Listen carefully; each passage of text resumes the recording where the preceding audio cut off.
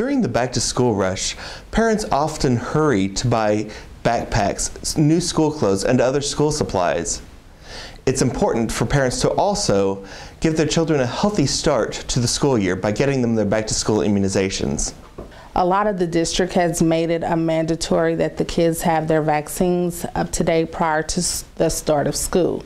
So we are encouraging the kids to, get in here and get their vaccines so they'll be able to start the first day of school without interruption. It's a hardship when the kids miss school because they're sick. These are some things that could have been prevented with the immunizations. Varicella, for one, prevents chickenpox. The tetanus, now which has the pertussis booster in it, is really important. Pertussis has been on the rise here in the country. And we just want to make sure that these kids are fully immunized and protected against these diseases.